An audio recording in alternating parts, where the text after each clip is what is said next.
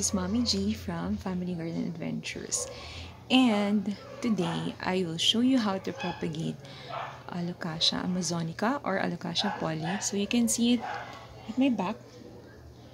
There are the Alocasias we have. So we have quite a lot, and I've tackled how to take care of this in one of the videos, but now I will show you how you can propagate this.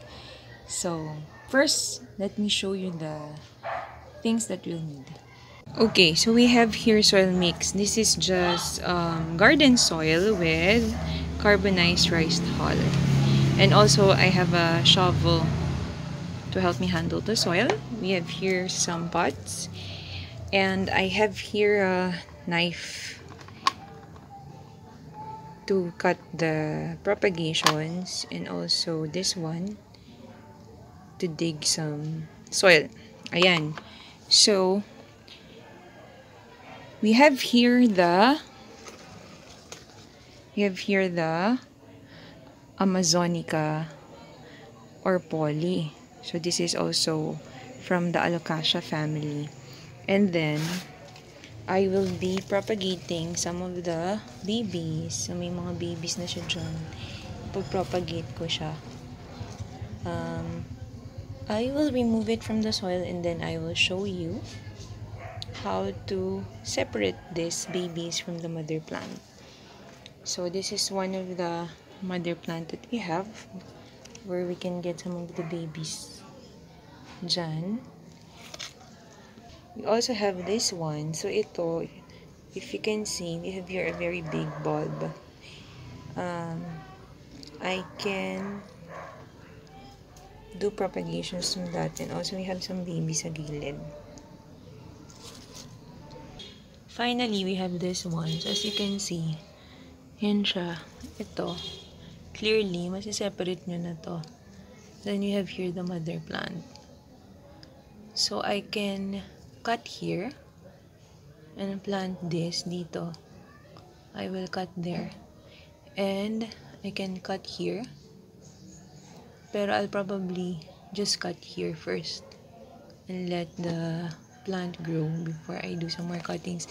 In here, I can get this one and propagate that. Ayan. So what I will do is I will use the knife to cut here sa bulb. So dito ako magkakat sa part na to. Ayan. This one I think will become roots. So I'll cut here. I can also cut here. So that's two propagations. And then this one, itong side na to, i-uproot na lang natin to. So let me just cut it.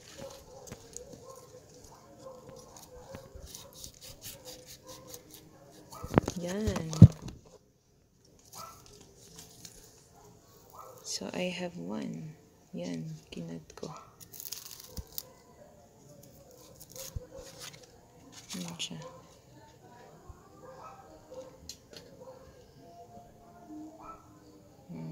So I will plant this. Ayan. So I will cut here pa. Another one here. Ayan. So this is the second one. Ayan. May bulb siya. I will plant this. Ayan. So for this one, we need a shovel. Parang hulog yung phone ko. Wait lang. Ayan. So I will just remove this. Baby. Actually, you can remove the entire plant. Pero ito kasi, ingatan na lang natin.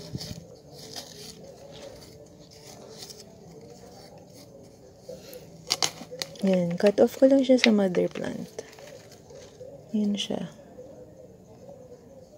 Mayroon siyang roots itong part na to. Ito, hayaan ko lang siya. I will leave this alone. Mag-grow pa yan. Ayan siya. So, there you go. Ayan. So, ito na lang yung natira dun sa mother plant. It's just a bulb. So, I will just let it grow. And then, there's another bulb there. Ito, iniwan ko. Kasi mukhang isang plant pa lang yan. Isang plant na lang yan. Madaming dahon. So, iniwan ko siya. Lahat ng mga propagations na ita-transplant natin. So, I have here 2 bulbs. 1, 2. So, dalawang bulb dito. And then the rest, meron siyang mga complete plant parts. So, may root. Yan yung root. And may stem. And may leaf. Yan siya. So, I will prepare the pots and then I will plant this.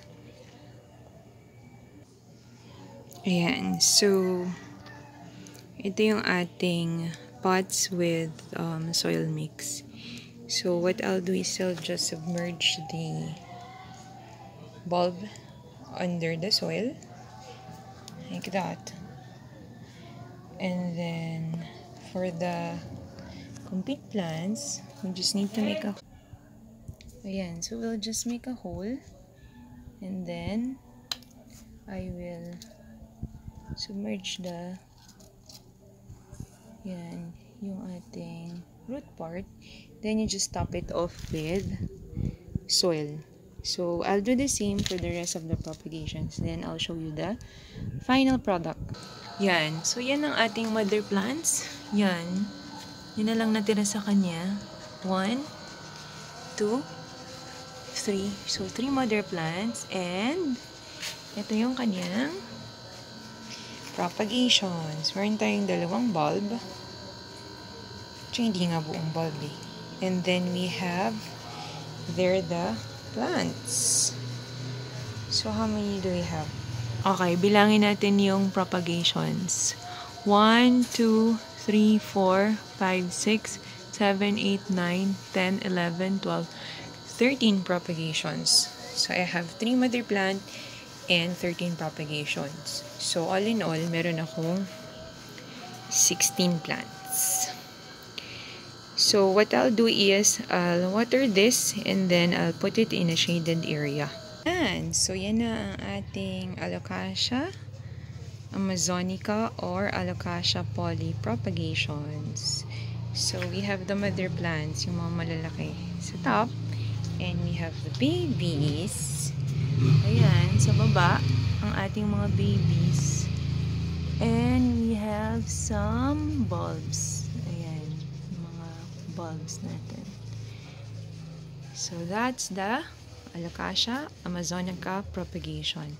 Thank you for watching and don't forget to subscribe to our channel, Family Garden Adventures. Stay safe and stay healthy. Happy planting and bye!